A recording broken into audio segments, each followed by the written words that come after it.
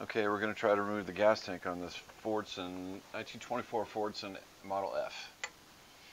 And the reason I want to do that, first of all, is so I can get to the spark plugs. What I want to do is get an impact wrench on the spark plugs from the top down, rather than a breaker bar from the side, because I think an impact wrench will be more successful than just a breaker bar, because the tractor's been sitting for 40 or 50 years. So let's see if we can get this tank removed, and we'll go from there. This is a 5/8 wrench.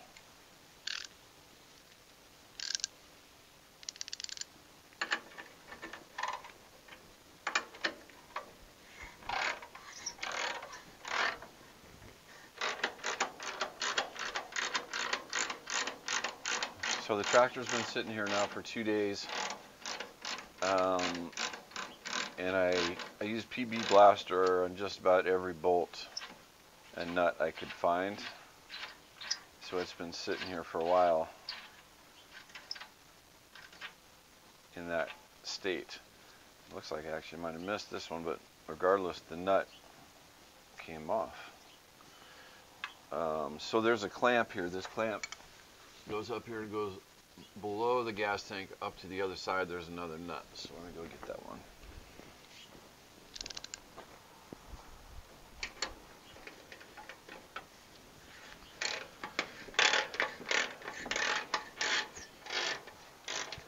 I don't think the PB Blaster penetrated the spark plug threads. It's just too rusted up solid over there. I mean, I could be wrong, but those things are not budging. I've used heat on them twice. Like I say, it's been soaking for about 2 days in this PB Blaster stuff. To no luck. So I think the remedy is to attack them from the top with that impact wrench.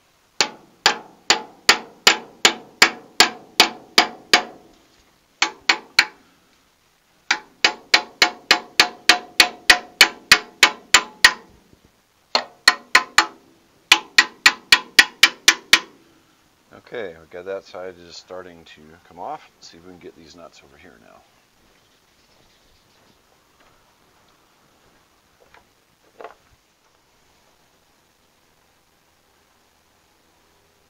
Okay, so now we're talking about these nuts right here. You see this clamp comes down here over the tank and through this bracket. Looks like just like the front, there's one nut on each side holding this clamp on. And I bet this whole tank is going to come right off as soon as we get these clamps undone.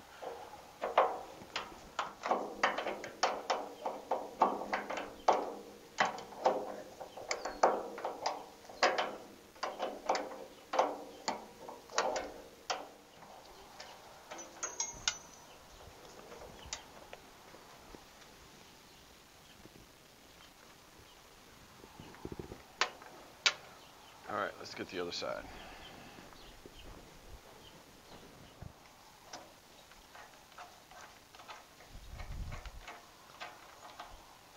All right.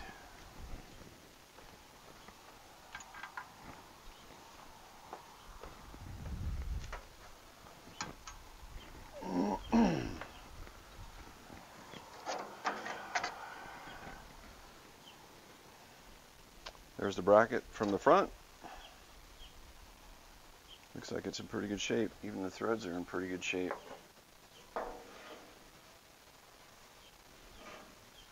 we'll definitely reuse this one. So we're going to set this one aside for now. Okay, I've already disconnected the fuel line from the sediment bulb.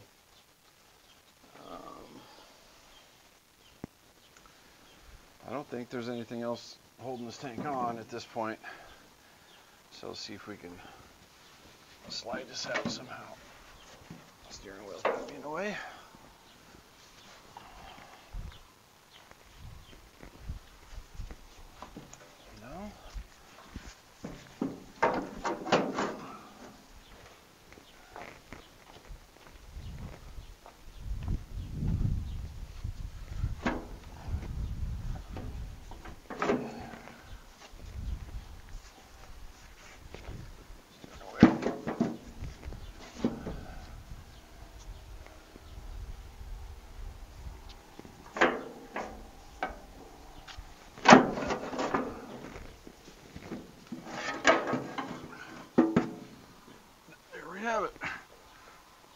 heavy sucker. Set it right there for now. Oh, that's what I'm talking about. All right.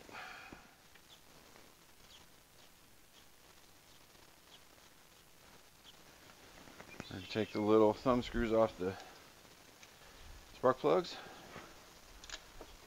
And they're not seized on there, so that's nice.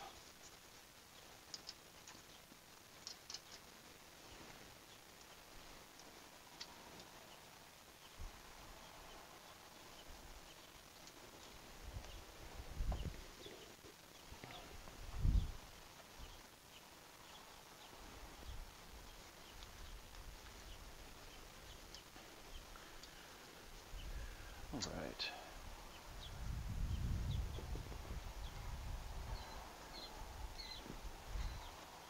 Now we can really get to these plugs. I think I'm going to remove the cores so I get my impact wrench right down onto the nut itself, and we'll see how that goes.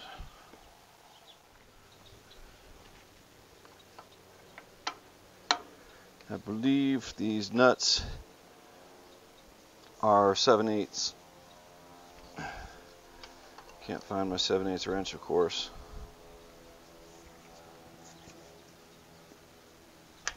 That's not happening. That one is.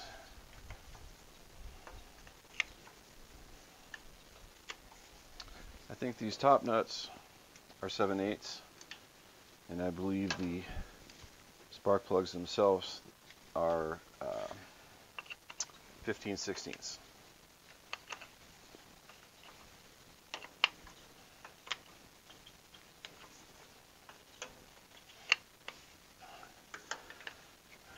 These, of course, are the antique style plugs that can be rebuilt. Very cool.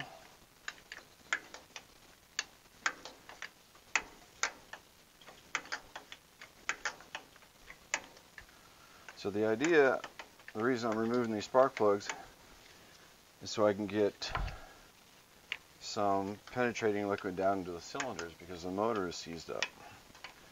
So I want to get some PB Blaster down in the cylinders, let that soak for a day or two. There's the core.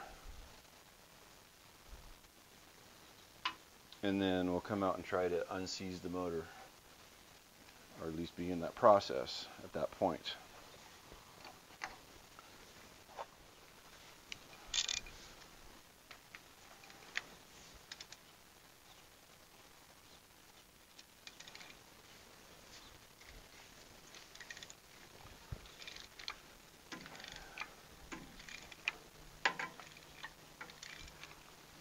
Alright, the second core is coming loose. We just need some better influence on this is all we needed. Crescent wrench wasn't working.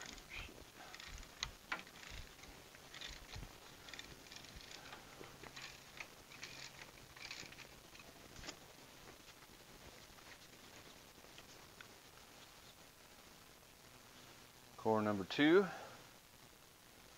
This is a Ward's number 1, something or other.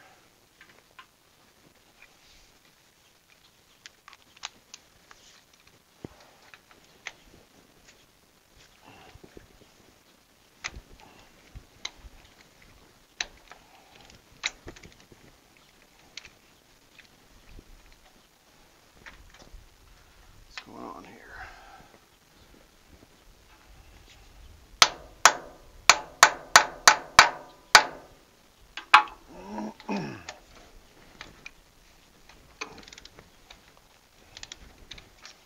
That little nut is stripped out on that one. Let's try this one.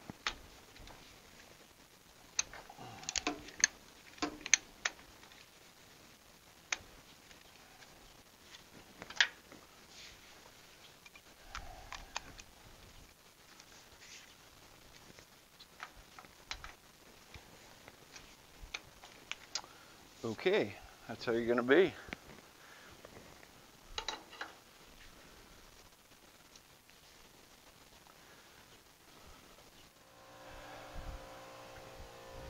So I couldn't get those other two cores out. So I just broke them off at the base. That works for me. They're dead soldiers anyways. So while the compressor is charging up, I'm going to see if I can't move these with this big wrench, big breaker socket.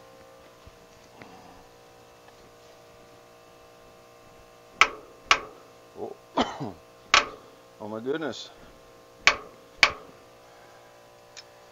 Alright, let's tighten it a little. Back and forth a little. Oh my goodness.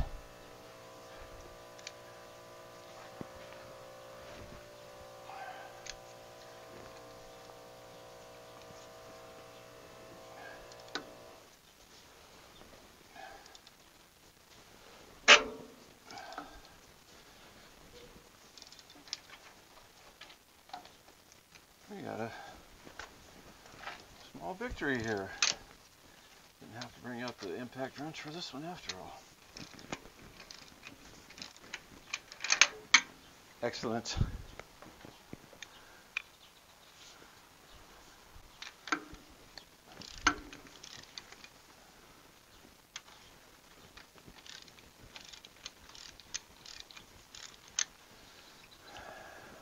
So like I said, I applied a generous amount of PB Blaster around the base of the plugs and the threads.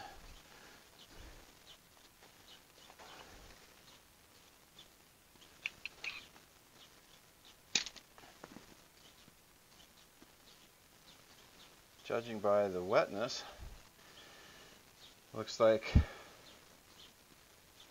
it might have actually penetrated one or two of the threads down into the block, but that's about it. But anyway, I did let it sit for 2 days, and then I came out today and applied heat to it several hours apart, and then more PB Blaster. Let's try number 2.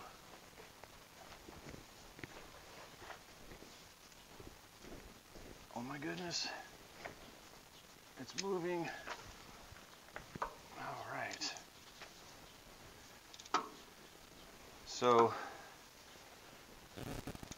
even if I get those other two out this way, removing the gas tank was not a wasted effort. It had to come out anyway.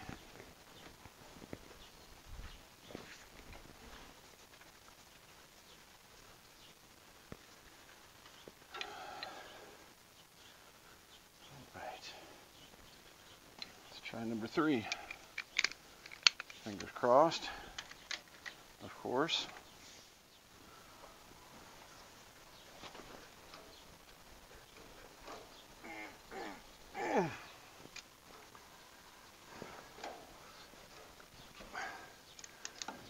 Houston, we have movement.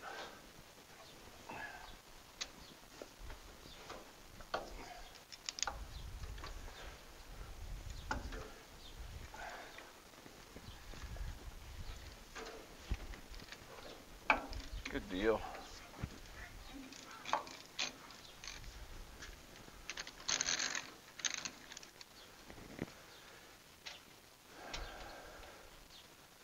Number 3.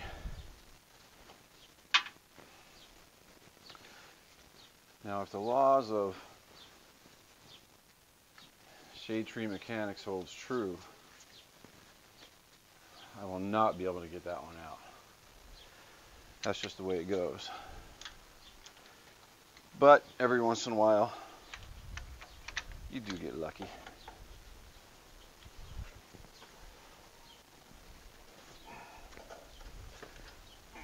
Oh, jeez. That was the easiest one out of all 4.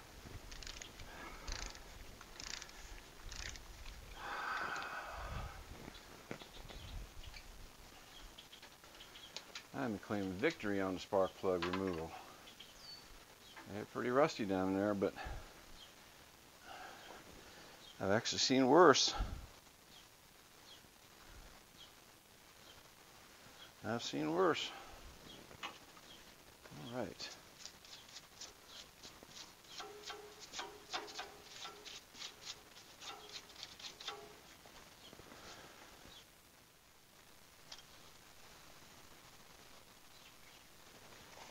All right. Now we're going to put some PB Blaster down into the cylinders themselves. Let this sit for a day.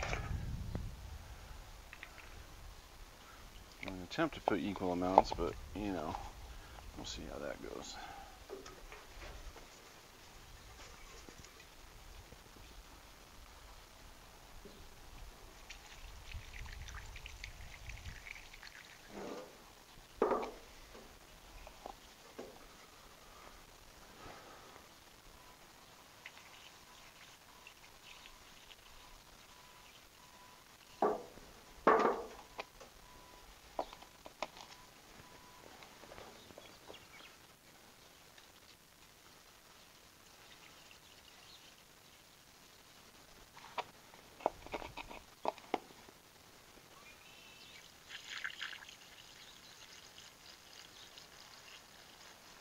This stuff isn't cheap. This can was, I think, I don't remember, 25, 28 bucks, something like that.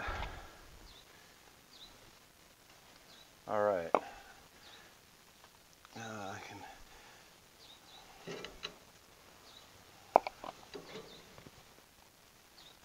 But, you know, if this works, it's worth its weight in gold, right?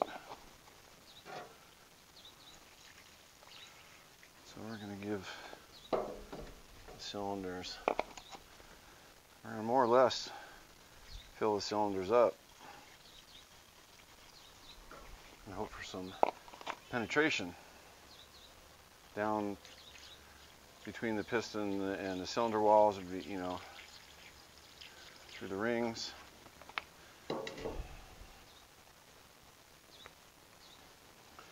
So this one I can see is already draining through, same as this one. Number one here, number 4 here are not yet, but that's a good sign. That's a good start.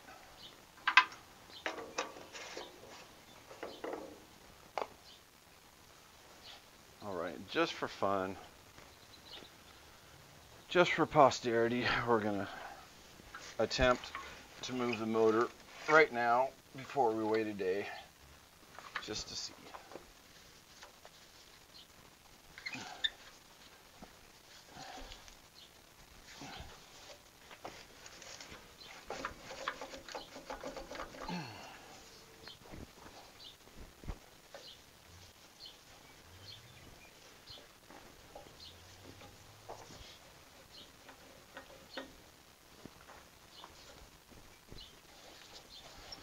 No luck. It was worth a shot.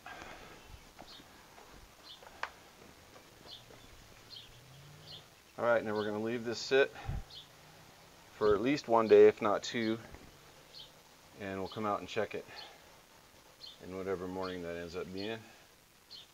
We'll apply some downforce on the front crank, just with our hands.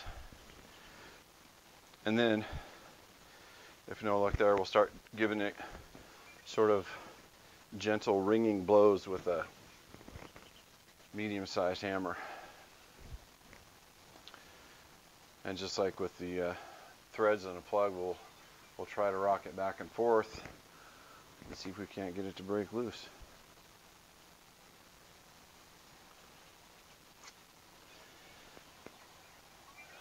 So first step is to unseize the motor, then we'll go from there. Then we'll take the head off, inspect the cylinders themselves, see if they need to be touched up.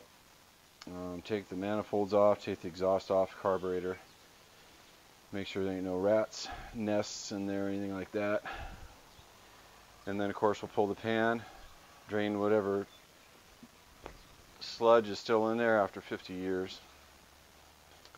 We'll inspect the bottom end of the the crankshaft and the rods and the rod caps and everything else, and see how everything looks. With a little luck, this won't be a major overhaul. Maybe I can get away with just some new rings and maybe just hone the cylinders real lightly. But you just never know. Alright, cool. Thanks for watching.